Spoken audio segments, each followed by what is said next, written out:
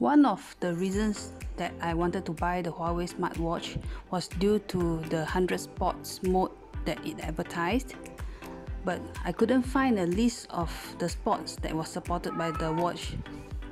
Now if you just purchase the watch and powered it on, you would be hunting for the 100 elusive sport modes.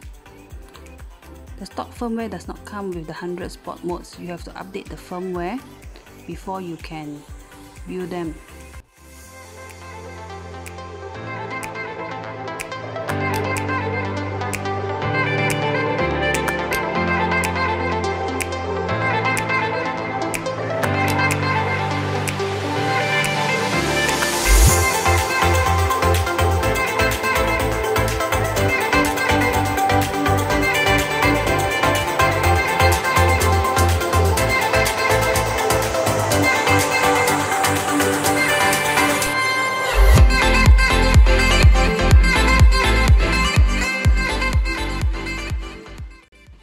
Running courses are quite detailed, but you have to be outdoors in order for it to track.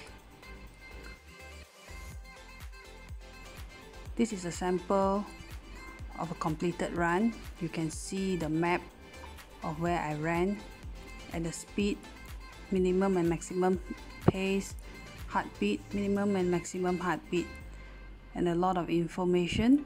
You can export it as a single image file for you to brag on Facebook. Beginner run or walk, it takes 22 minutes. Low difficulty, and it is split into different phases, so it will guide you through the different phases of walking and jogging to train you, I guess, for longer distances.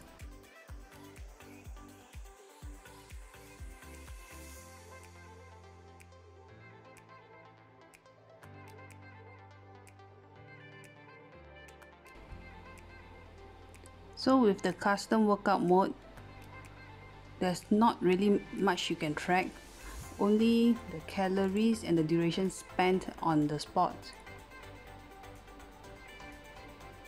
So you can set a goal, for example time and calories, and also reminders when you want the workout to happen.